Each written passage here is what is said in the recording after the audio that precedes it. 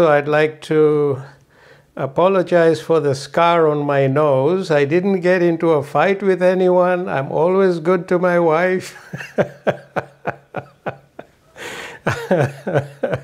But unfortunately, I had to have a surgery. 3 actually. I've just had 1.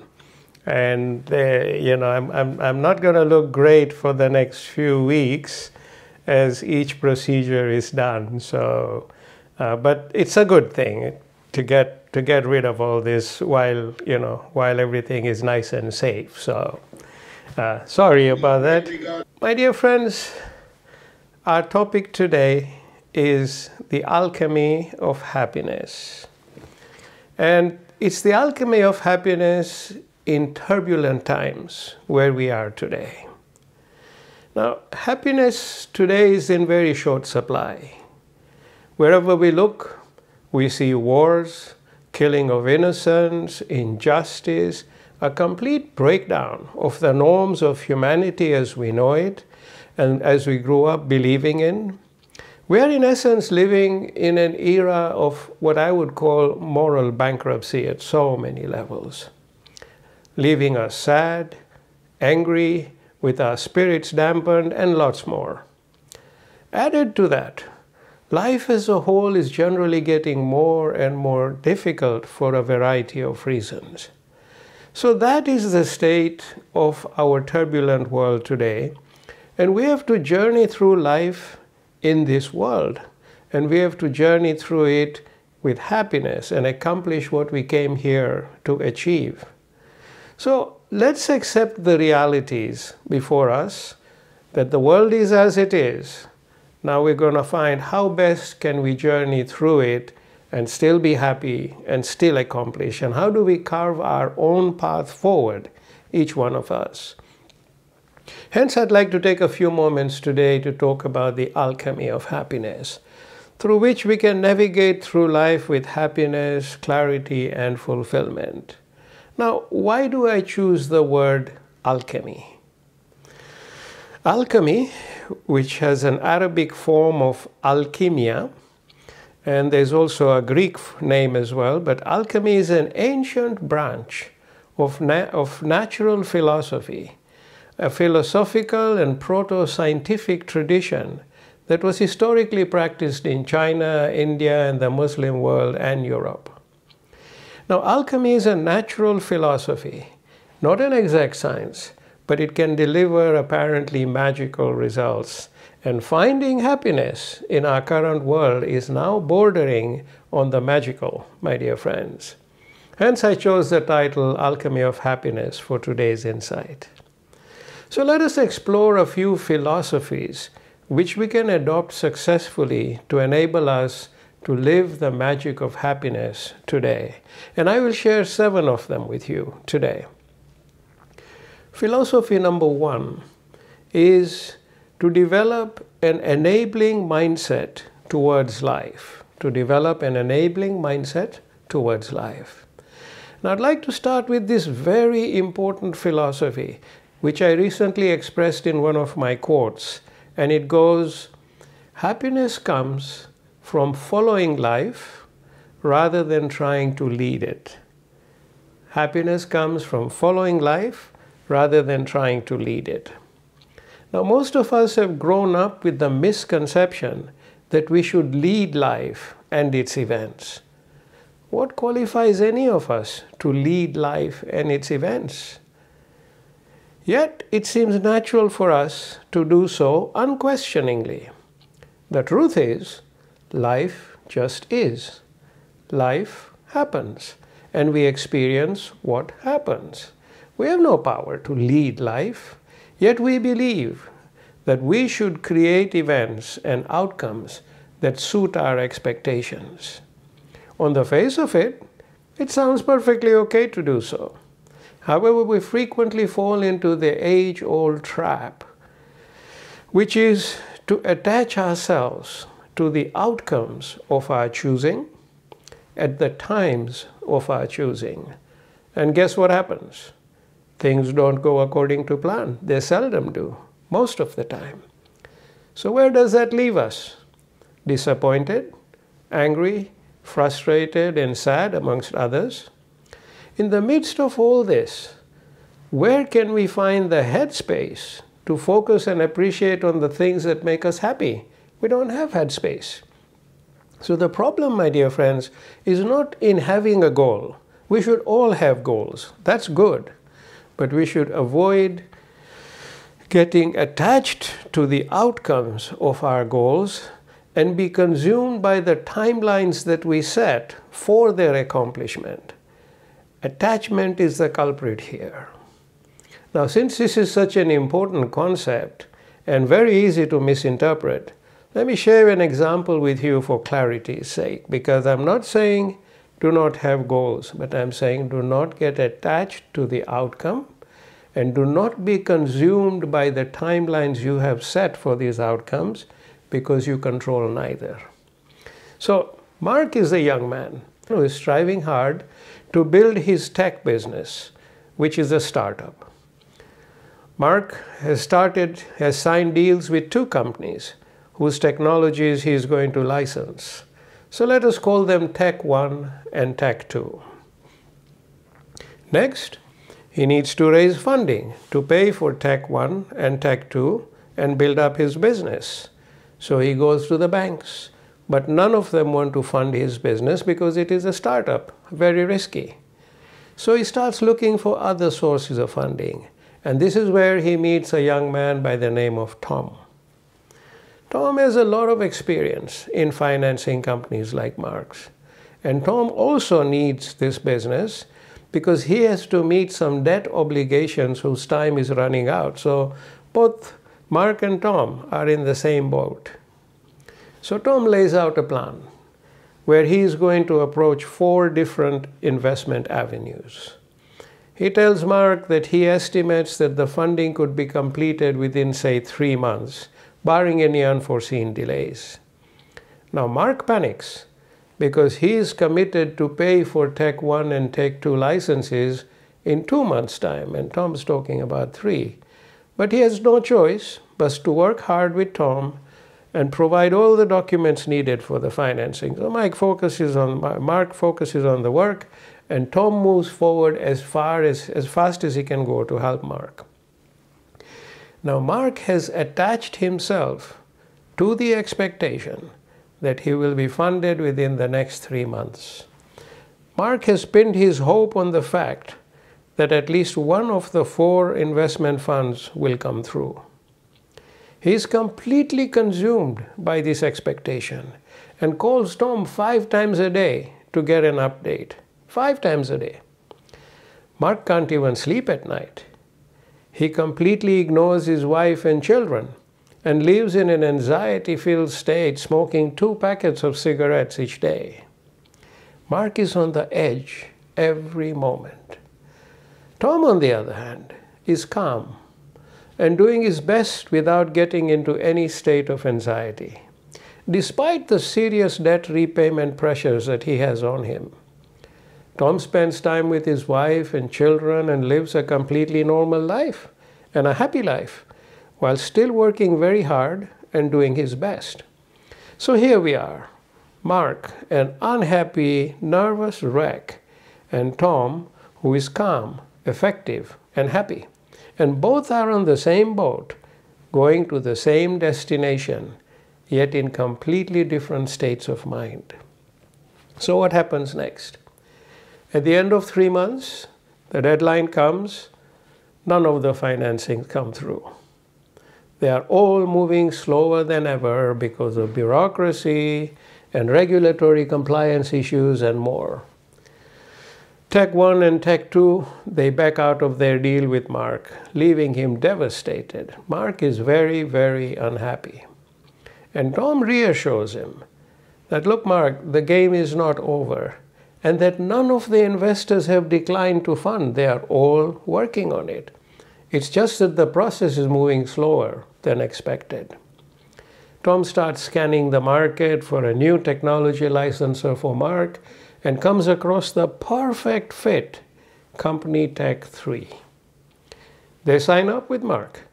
Tech 3 is a far better company, offering solutions that are leagues ahead of Tech 1 and Tech 2. In addition, the principles of Tech 1 and Tech 2 were very difficult, egoistic people and extremely hard to deal with. So Mark would have had a very rough time. By contrast, Tech 3 was led by a fantastic team of principals who are a lot easier to deal with. So Mark is very glad to have Tech 3, but he's still not happy. He keeps setting deadline after deadline, and the funds don't arrive at any of his deadlines, making Mark super frustrated. Finally, at the end of 6 months, the funding comes through. And his funding is oversubscribed because of Tech 3. So Mark is funded for the next 5 years. So you would say, well, this is a far better outcome than he'd ever hoped for. So what do we see here? Mark has lost 6 months of his life in pure unhappiness. But he's not alone. His wife and family have suffered equally with him.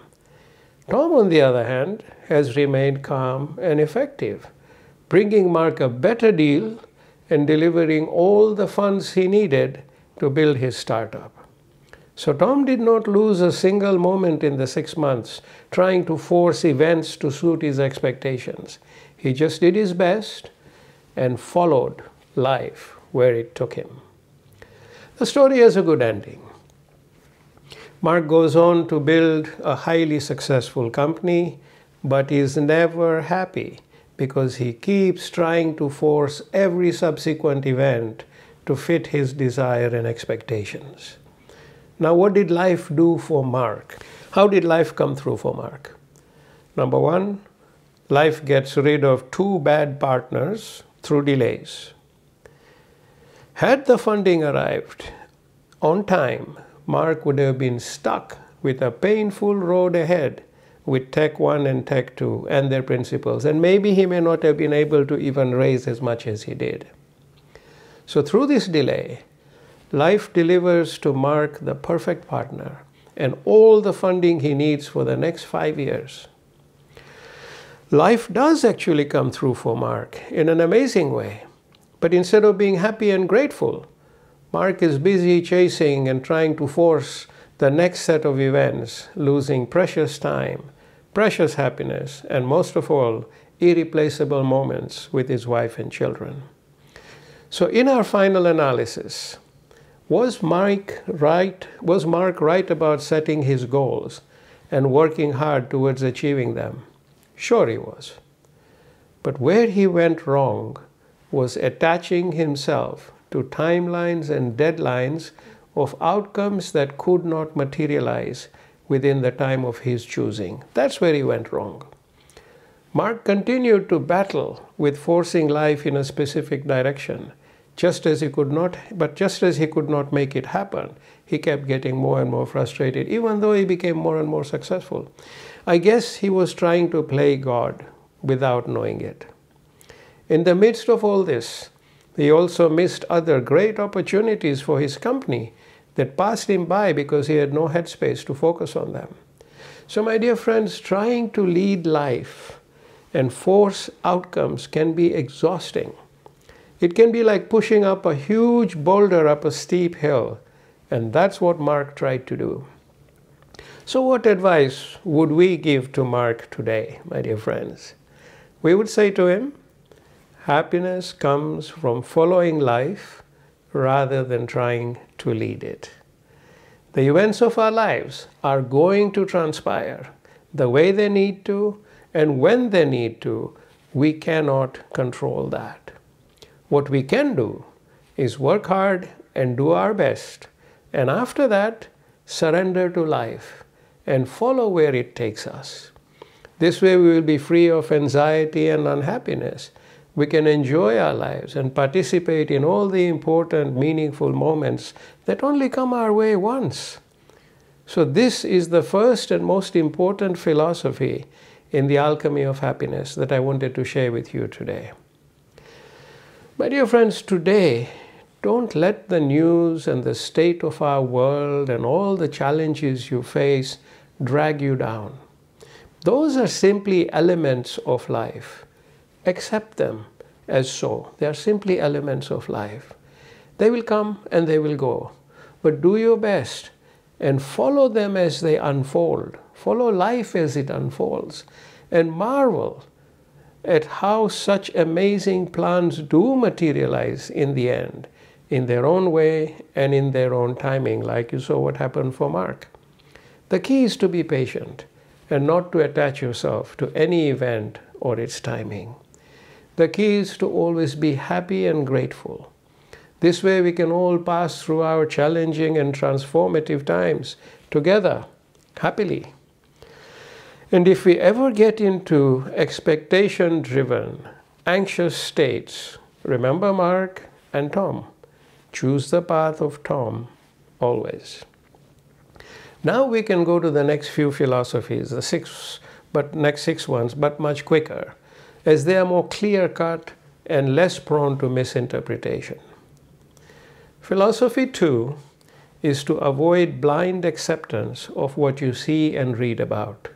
Avoid blind acceptance of what you see and read about. Here, my dear friends, we live in a period of intended and unintended manipulation. We're bombarded with fake news in subtle and blatant forms. Now, we all grow up believing in newsprint and television as being gospel. That's how we were raised. But in today's fast-paced, ever-manipulated world, this is no longer true. While AI is a great tool, it can also be abused. For example, AI can replicate a person's video and convert it into a terrible version. Many examples of famous actors and actresses and various highly respected members of society are being projected in pornographic and/or compromising videos that are all fake. Now, if we saw them, we would think, oh my goodness, it takes AI seconds to do this. Today, AI can take my voice and replicate it, with me saying exactly the opposite of what I believe in. If you heard it, you would think it's true. News, videos are frequently created of events that never happened. Print articles are also often written in totally misleading ways with distorted facts. In a recent conflict, there was a video of a nun who said she was under siege and being abused by her attackers. She was terrified for her life. She was really building up this tempo of something horrible happening to her. It turns out she was an actress, and none of that ever happened. 3-4 days later, that video got debugged. Both sides of the conflict, both sides of every conflict, project this kind of fake stuff to sway public opinion. There's a great movie called Wag the Dog, which came out in 1997, Wag the Dog, starring Dustin Hoffman as a spin doctor.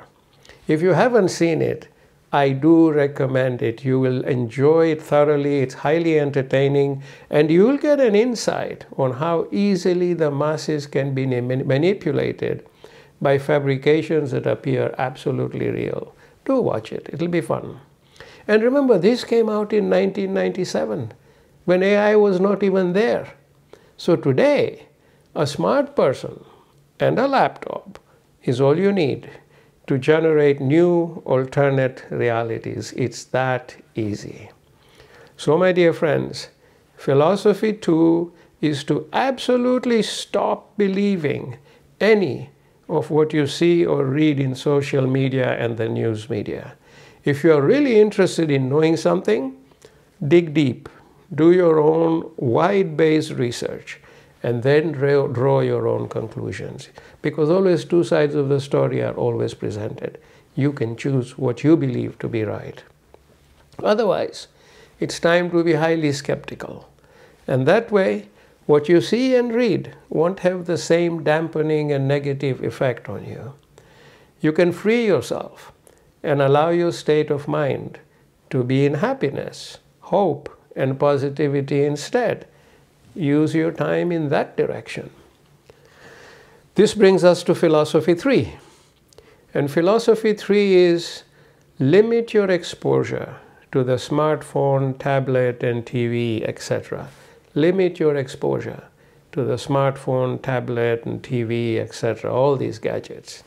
Philosophy 3 is a follow-on from philosophy 2. They are connected. So to gain clarity and freedom, to discover happiness in our daily lives, we need to severely curtail the amount of time we spend on these sources of bombardment of fake news and misleading concepts of life as a whole. On social media, we see people showing glamorous lifestyles that are actually pushed on us, and products that are projected on us that make our lives seem pale and inadequate compared to what we see. But most of this is just a show.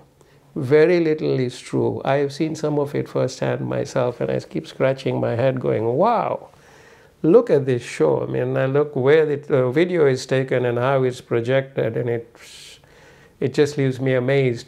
But you know, you can fool the masses all the time if the masses are glued to wanting to follow this stuff. Even the internet is full of wrong information on, for example, health and alternate remedies, because there is zero regulation on what one can and cannot post on the internet. So I was several times come across these things, or people send me stuff to comment on, like, oh my God. But there's a lot of wrong, misleading information that can even be dangerous. I've seen utter nonsense in some cases on health-related information and natural remedies with no scientific logic. Some of it, as I said, is actually dangerous, but people follow blindly. Why? Because it's out there, it's on print. No, it's not. Somebody now, even in a newspaper, there's an editor who edits. On the internet, any of us can go and put whatever we want. And there'll be people watching, reading, and believing. So people follow blindly. There was a man who overdosed on carrot juice here in Spain many years ago because he was following a carrot-only diet program, which he had seen on the internet. He actually got killed. He died of poisoning. So excessive taking of carrots and the minerals and all the metals that are in them can kill you. And that's what happened to him. So my dear friends, we do need to go into a detox phase by setting aside our phones, tablets, and TVs for a period of time. We need this detox. Very helpful. And if we cannot have an absolute detox, we do actually significantly limit our exposure to these things. That too is part of a detox. There are so many interesting things we can do with our time, which we have stopped doing. Just cast your mind back to the things you used to do before social media and internet and all this came along. What were you doing, and yet how were you having fun? What are the things you were doing that you have stopped doing? At the end of the detox, we can come out with a heavily reduced usage of our usage and exposure to these gadgets, and balance it out with the new activities that we have adopted during the detox phase. So this would be my recommendation. Do the detox, reorganize, and come out. And I'm not saying give up these things forever, but come back with balance. This is important. Philosophy 4, spend a lot of time with nature. Spend a lot of time with nature. Philosophy 4 is connected to philosophy 3. My dear friends, nature is a powerful grounding force for us all. Nature is real. There is no fakeness to it. So we, who too are real, need to connect with nature, which is real, every day. This will reinforce our own inner strength and belief in what is real. In a world that is so full of illusions, this grounding is essential. At one point, it was nice to have. Today, it's essential. It's like eating and drinking water and taking your meds. Let's get grounded in nature every day. Go to the park, go to the beach, walk barefoot on the grass or sand. It's so therapeutic. I mean, look, the whole science of reflexology works with the sensors that are at the base of our feet. If you walk barefoot on natural earth, you're actually healing your body. Spot the birds and the beautiful creatures of nature and learn about them, be they on land, water, or in the air. I believe you can all come up with your own ways of enjoying and internalizing and appreciating nature. So I'll leave that part with you. Even looking at the stars and the universe for a few minutes in the night can be deeply grounding, provoking profound thinking within our minds, because it's such a vast, beautiful, powerful setting. So philosophy 4 deserves a disciplined action plan.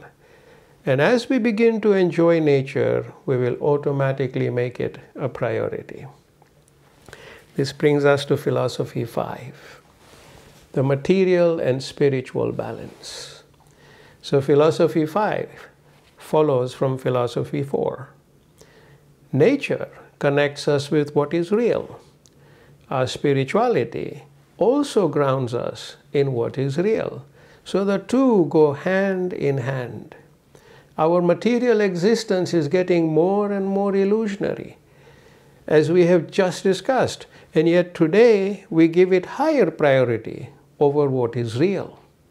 Therefore, it's time to switch to a balance between the material and the spiritual. And we can start by taking more time for prayer, meditation, contemplation, and enlightened thought each day. We can also start by those special moments of silence and deep thought.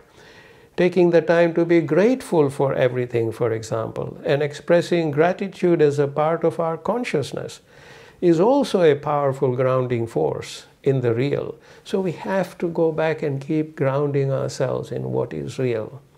So all this, plus immersion in nature, is a perfect counterbalance to our illusion-filled material existence. True happiness, my dear friends, emerges from within our beings when we are grounded in the real. Now, balance between the material and spiritual is most important. Living in either of the extremes doesn't get us very far. Balance is what we are looking for. The material world also offers us much learning and growth, and we cannot forget that. However, we need to be grounded in reality to experience it in a wholesome way and learn from it. In our first webinar of the year, I talked about insights for 2024, and I do recommend you visit that video on our YouTube channel or revisit it if you've seen it, where this and other important aspects are discussed further. So as you're planning your own way forward, drawing on the alchemy of happiness, go back to that video and pick up some more from there. Philosophy 6, increased physical contact with people. Increased physical contact with people. Here, my dear friends, our body, mind, and emotions are all wired in a way that makes physical contact with other human beings essential. It is part of our alchemy, that contact. We were never designed to live in social isolation. I mean, even our physical health depends on physical contact with one another. For example, it is a proven fact that women age faster without physical touch, especially as they grow older. The touch produces endorphins and biochemicals that keep them healthy. You can all research the power of physical contact further if you wish.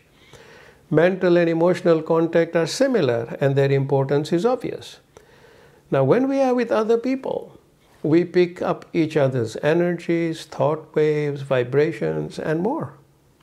All this makes our being function in a more healthy manner. COVID resulted in most of us becoming more insular as we endured the physical, mental, and emotional damage of isolation. Depression reached an all-time peak, understandably, and many have not recovered from it. And the best way to press the reset button is to go out and connect with others as frequently as possible. Similarly, people who have isolated themselves through living in social media bubbles, immerse them in virtual life experiences, also suffer its physical, mental, and emotional impact. Many of the younger generation are actually becoming socially awkward. They do not know how to communicate with others, in a face-to-face context. And suicide rates in this generation is very much on the rise. Happiness, my dear friends, comes from a good health of being as a whole.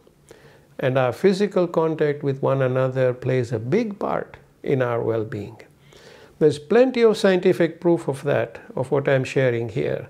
And of course, the logic is undeniable. If you're interested in the subject, do research it further. And this brings me to the final philosophy, which is the seventh philosophy. Limit exposure to toxic relationships and situations. Limit exposure to toxic relationships and situations. And here, my dear friends, we are all exposed to people, relationships, and situations that dampen our spirits and drag us down. That's just part of life. However, to live in happiness, we need to consciously limit our exposure to such downers. And each of us has our own way of dealing with this and achieving this. If you wake up happy in the morning and by noon you are down, it is time to pause and reflect. Think of an old weighing scale, like the ones we had many years ago before the scales with analog and digital dials appeared.